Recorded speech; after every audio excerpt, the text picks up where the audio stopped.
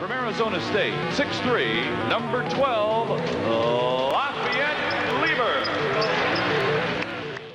Fat Lever entered the NBA in 1982, and by the mid-late 80s had established himself as one of the most dynamic and versatile guards in the league, a player that could affect the game and sporadically even dominate the game in a variety of different ways. He could score, averaging just shy of 20 points per game during his peak seasons with a career single-season best of 19.8, and a career average over his 11-season NBA career of 13.9 points per game. Fat Lever comes down, spots up, and fires. Good right.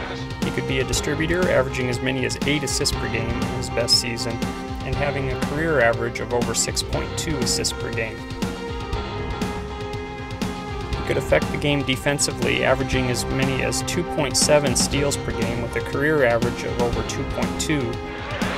Sparrow, top of the circle, backs it out, 14 to shoot. Here's a pass stolen by Lever, intended for Jordan. Denver back 3-on-1. Alex English, open shot, good for 2. And despite being only 6'3", he could have a big impact as a rebounder. His career single-season best was 9.3 rebounds per game.